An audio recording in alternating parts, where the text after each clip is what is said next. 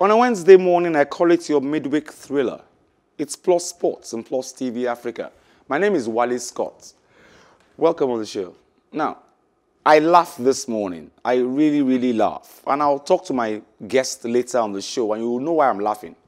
Now, 8 new players in the Golden Eaglets team missed the chance to be part of the team after they failed the magnetic resonance imaging test ahead of this month's Under-17 African Nations Cup in Morocco. Now, our correspondent learned that the players underwent the age test February 23rd in Abuja, but failed to make the required grade in the team. Now, a team official who spoke on the condition of anonymity said agents and top ministry officials had been trying to influence the final selection of the team. Meanwhile, the media officer of the team, Francis Achi, said they will do everything possible to make Nigerians proud. Now, good morning, Brownson.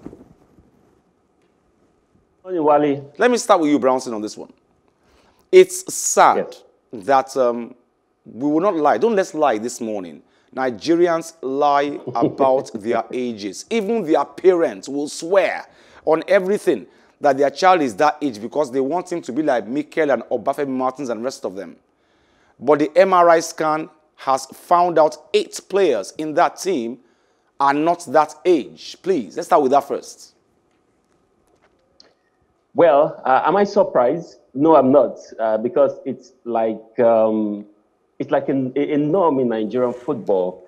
I mean, don't let us go back and start calling names of players who have been involved and that you know that I know. For instance, there was a picture that trended 2 weeks ago about a certain club in the 2nd division that signed a goalkeeper, and the goalkeeper said he was, 21 years? And when you look at the bald-headed man and his face to be 21, it tells a whole lot. But for the under-17 team, if you look at the reasons why our players have not done well in the age grade competition, progressing to the Super Eagles, you will see that most of them is a result of this age cheat in football. For instance, the player plays on under-17 football, and at the under-20 and under-23 level, where his career is supposed to be at the peak, he's already tired.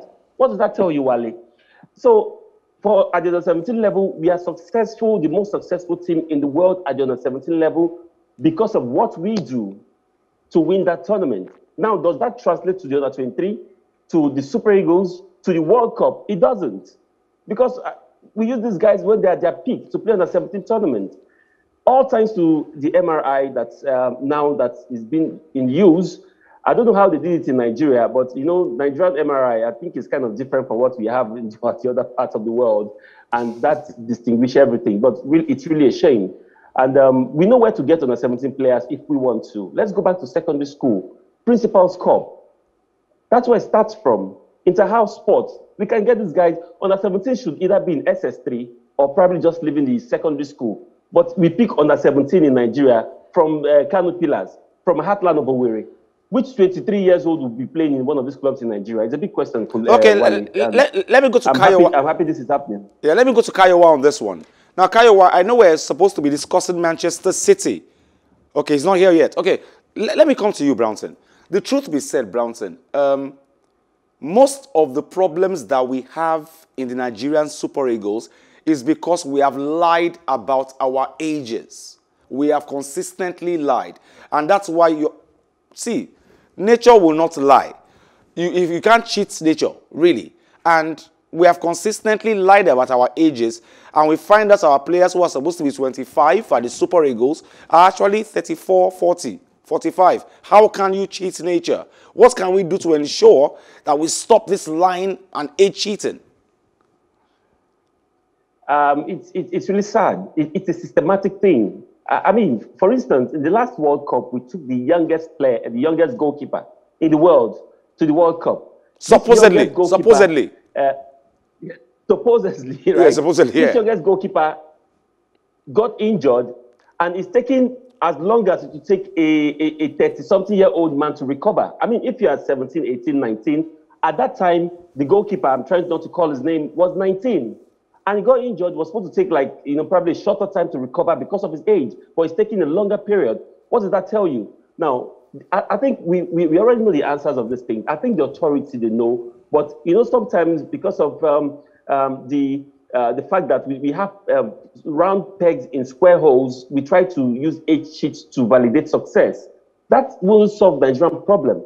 So let's go back to secondary school. Let's go back to the street. Let's go back to our environment. There are lots of young players who falls within this age category. Another problem we have also is that some of these players does not even have the money to pay to get into the national team. Exactly. Why do you think? Why do you think the media officer is talking about influence? People trying to influence the coaches and the people that are in charge of selections to get into the team, agent and all of that. They want these guys to go and showcase themselves so they can get good deals. The coaches are cashing out. Everybody, don't let us expose some of these things on this show. But we know the problem. Let's go back to school. We want to get real under 17 players. The truth be said, they should be 16 at the time. The truth be said, Brownson, the essence of us having a show is because we want to expose things that are wrong so they can get better. We know for one that our coaches collect money. And the guys who are very good, who are raw talents, don't have the money to pay. Christantus Macaulay got one of the biggest clubs, best clubs in his team, Hamburg, in Germany, the Bundesliga.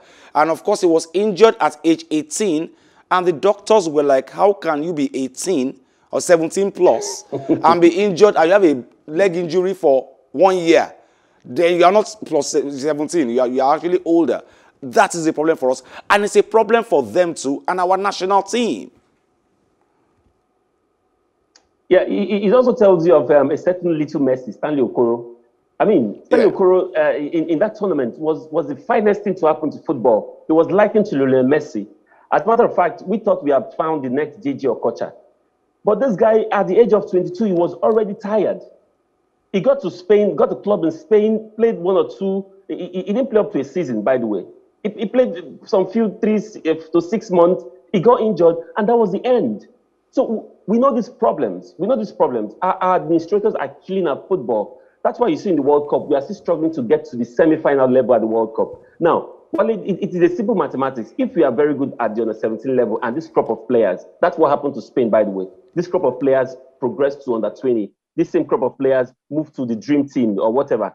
From this, maybe few additions makes it to the Super Eagles. There's no way these boys will not dominate the world.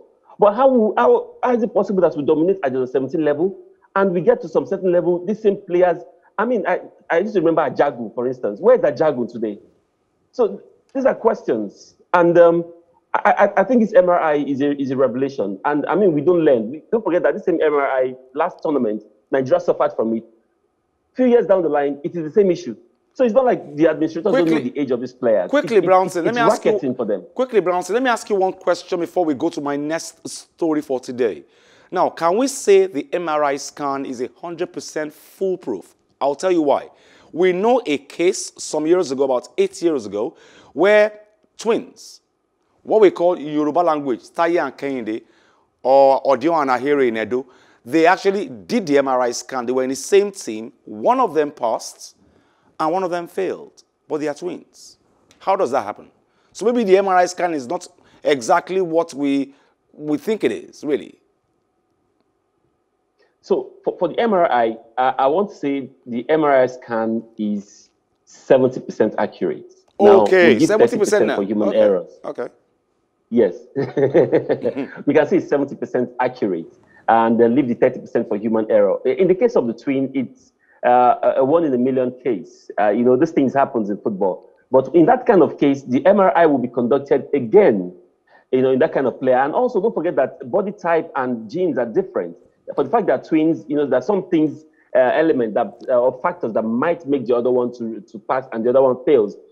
But while in Nigeria, I want to believe the MRI 100% in this case. I want to go with what the MRI have decided in the case of these players. Though sometimes there could be error in these things, but I mean, Nigeria, we are king of its cheats.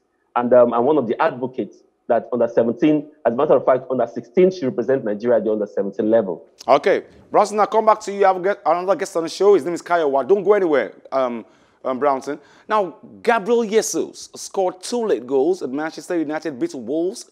Now, Pep Guardiola believes Manchester City have come through hell and done something more than remarkable by overcoming a tough winter schedule to extend their winning run to 20 games in all competitions by beating Wolverhampton Wanderers.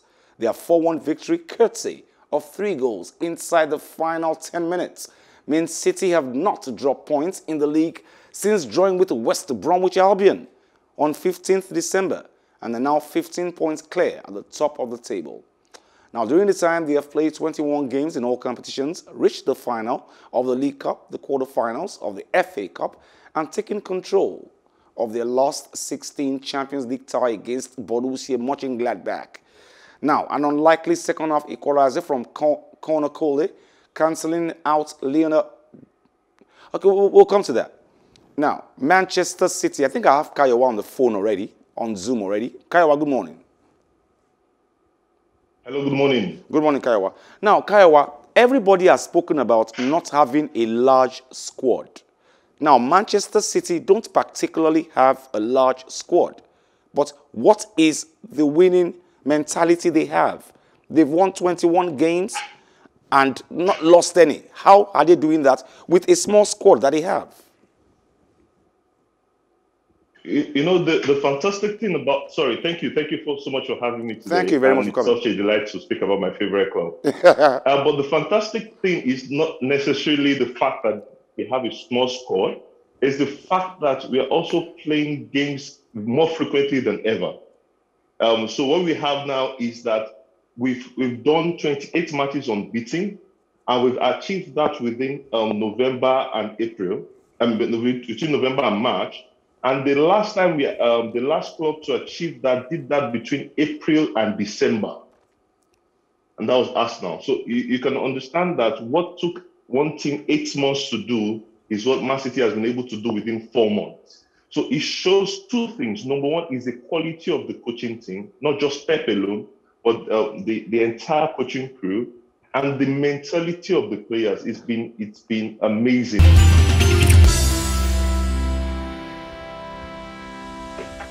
Welcome back. Now, Kayowa, you just heard Pep Guardiola. He says sometimes we attack too quick. I don't know what that means, but they always pressed Wolverhampton Wanderers. They were always getting back right at them.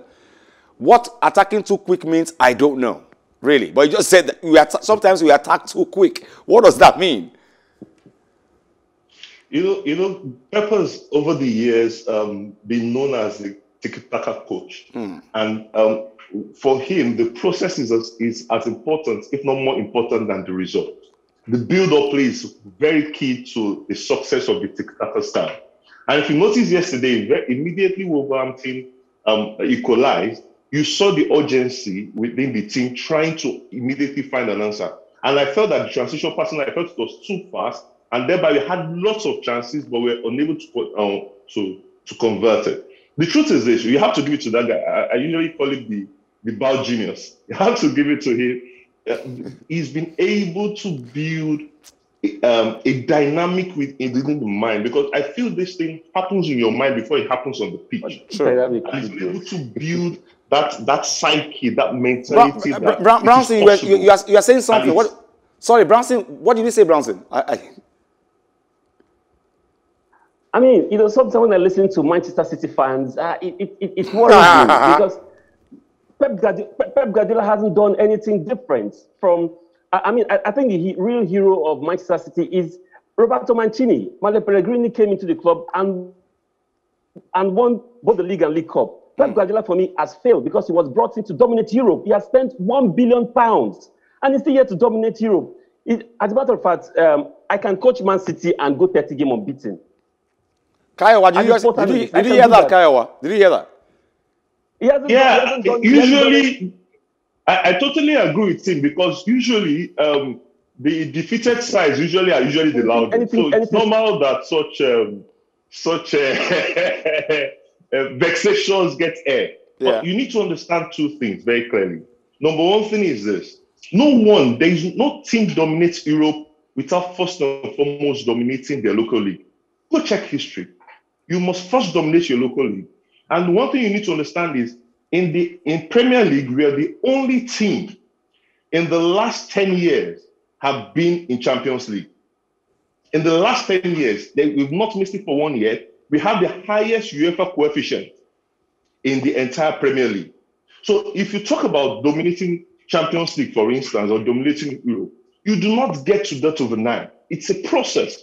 And the most difficult, everyone who has won Champions League will tell you, the most difficult league to win is the league of your country. So, yes, for the first time we've gotten to semi-final, we're progressing in Champions League. But even Manchester City themselves, the guys who hired Pep, has told us very clearly, Pep was not brought in for Champions League. He was brought in to dominate English football. Brownson, Kayowa will continue to speak about Man City well. He says Pep was not brought in for Champions League. I'm hearing that for the first time. I'm shocked. I'm shocked too. For the first time, because Kayowa shocked me too. The last coach before Pep. No, you need to every season, at the end of every season, there's always an interview with the chairman of Manchester City. Every season. And I'll just oblige you to go watch the last 2 seasons and watch. It's just one hour. Kayowa, let me go to Brownson on this one. Brownson, do you agree with the fact that... Sorry, Kayowa. Brownson, would you agree with the fact that Pep Guardiola was actually brought in to win the Premier League and not the Champions League? I mean, I'm shocked. I'm shocked. I'm still trying to move my legs because it's the first time. When Manuel Pellegrini, before Pep was brought in, Pellegrini was the winning.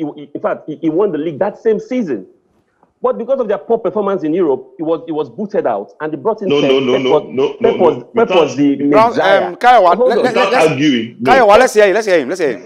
Okay, go on, Brownson, go on. I can hear you. And Pep was the Messiah. They brought in. I mean, don't forget, he came with the bounce of, even though he didn't win Champions League in Bayern, but of course in Spain he did that with FC Barcelona with the experience, a lot of expectations. He came. I mean, if you look at the defense, in that defense, you can Google it. He has spent £500 million on his defense alone. The midfield, don't let us press calculator and check how many million pounds. There's no one that won't achieve much success as Pep Guardiola with the kind of money he's spending. January, he brought in some players. In the summer, I want to assure you that he can decide to clear the whole midfielders and bring in new sets of players. Which manager will not succeed under such circumstances? So I think the hype on Pep Guardiola's success, it's overdrummed. It's too loud it's too loud in my ears because Wale, you will do well. I mean, you will win your first title with Manchester City. I don't think so. 2 seasons ago.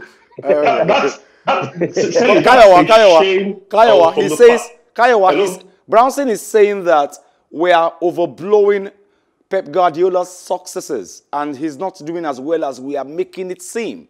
Let me shock you. In the last season, we were not the highest spender in the transfer window. Okay. 2 seasons ago, we're not the highest spender in the transfer window. 3 seasons ago, we're not the highest spender in the transfer window. Cumulatively over the last 6 years, Manchester United has spent more money on player transfer than Manchester City. Please, the last time we checked, what was the best league finish for Manchester United? Cumulatively, Liverpool has spent equally as high as Manchester City over the last 4 years. Now their key players are injured, and now they have nobody to fall back to. You also need to understand that if you're talking about spenders or the top 10 highest player transfers, the top 10 highest fee for player transfers across Europe, none of them is in Manchester City. Not one. You have the likes of Paul Pogba. You have the likes of mention them. They're all over the clubs in England. Should I tell you how much Manchester City defense is worth, from your goalkeeper to the last 4? But before you ask me that question, I'm going to ask you a question. Okay. Have they proven their worth? We've only considered 17 goals in 25 or 26 Brownson is asking you. Brownson is asking you a question. Have they proven their worth? That's because Man City have the financial power to get the very best. No, that is because of wise investments. We have not spent the most money, but we have gotten the most value for the money we have spent. Investments without the funds. That's what we're talking about. No. We have not spent the most, yet we have gotten the most value for the amount we have spent. That's the wisdom. I don't have a problem with spending more money. I told you Manchester United have spent more money than we are. You yourself cannot refer to Manchester United as a team dominating. In fact, they can't even dominate Manchester, toppest of England, toppest of Europe. Brownson, and yet they spend more money. Kayowa, slow down. Brownson, can I ask you a question? Would you give the league to Man City at this point? No, you don't need to give it to us. We've taken it already. Actually, I'm asking Brownson, not you, Kayowa. Brownson, would you give the league to Man City at this point? Well, with 10 points clear, I mean, I don't see. Excuse me, 15 at this points point. clear. I mean, with 15 points clear, Okay. I don't see City sleeping at this time. I mean, it's just how many games to go? We played 20-something games, less than. It's just 12 games to go. 12 games to go. So it's done and dusted. I think City should be given the title already. They need just 4 wins to win the title. Kayowa is clapping for you already, sir. Thank you. For the first time, you have said the fact that it's incontrovertible. As an analyst, I have to say the way it is. But you need to understand that this will make it the 4th trophy in 5 years. That is what you call domination. The 4th Premier League in 5 years. Brownson, let me ask you. I appreciate if this dominance is taken to Europe. I mean, that's what I call it's good to appreciate it. It's understandable that you appreciate it is taken to Europe. But you cannot undermine what is being done in England. Guys, let me ask you a question. Somebody once said, Jose Mourinho precisely, and Pep Guardiola said, you cannot win anything if you don't have a large squad. Manchester City don't particularly have a large squad, and they are winning everything right now. I'm surprised. What do you mean Manchester City does not have a large squad? As a matter of fact, the reserve of Manchester City will win a game in the Premier League. Wow. Wow. No. You're confusing two things. Two seasons ago, Mourinho was asked, when he was an analyst, he was asked the team that is likely to win the Premier League. He said Manchester City and Manchester City Team B. What does that tell you? They have the best and the strongest. They have man for man. If Aguero is injured, Gabriel Jesus will stand in. If Laporte is injured, John Stone will stand in. These are guys that were bought with a huge amount of money. Kayowa, do you agree? Kayowa, do you agree with that? First and foremost, the assumption that you were bought by a huge amount of money is wrong. Aguero was bought for £27 million. Gabriel Jesus was bought for £50 million. So first, forget that. Secondly, you're confusing two things. You're confusing the squad size versus quality of squad. Squad size, we're not a huge team. The quality of squad, you have to give it to the investment. And I'm going back to that investment. You need to understand that. How many strikers? Let's look at our direct competitions. How many strikers does Manchester United have? Six, I think. Six. They have almost 4 or 5. No. Thank you. You know, sometimes some players mistake forward players for strikers. Oh, God, let's not say forward players. How many strikers do they have? They have Edison Cavani. They have Martial. Mr. Hayward, Martial. These guys are forward players. They're not strikers. How many strikers do Manchester City have? 2. Sergio Aguero, Gabriel Jesus. That's about it. Yeah. Gabriel Jesus. That's only 2 strikers. Yes. Exactly. And United have one striker. We've won the last 15 games without a clear striker. So you can say all you want to say about Pep. You cannot deny that he's a genius. Forget it. But Brownson, Kayowa says that Pep Guardiola is a genius. I remember, I'm a Manchester United fan. I remember there was a game against Manchester United and Pep Guardiola took Ole Gunnar Solskjaer off the shelf. He actually made Kevin De Bruyne a dummy striker and he took us out. He took us out. I like it when people confess the truth for what it is. Thank you for thank you. You know, the truth is that sometimes you can't overlook the quality of Manchester City. That's why I feel City dominance has to do with their paycheck. I mean, they've been able to attract the best players in the world. And success attracts more success. Thank you very much. Thank you very much, Brownson Nwanna, for coming on the show today. Thank you very much. You are always appreciated, Brownson. Thank you very much, Kayowa Ogunride. I will have you again over the weekend on Saturday. Please be around, I beg. You have to talk about this again. Thank you very much, Kayowa. I enjoyed talking to you. Thank you so much, Scott. Thank you, Bright. Thank you, bro. Nice talking to you. Thank you, Brownson. Thank you, Brownson Nwanna. Thank you very much, Kayowa Ogunride. They were my guests on the show today. We had a wonderful time. Join us same time tomorrow for another edition of Plus Sports and Plus TV Africa. My name is Wale Scott. Like I always advise you at the end of every show, if not for anything, at least for your heart, do some sports.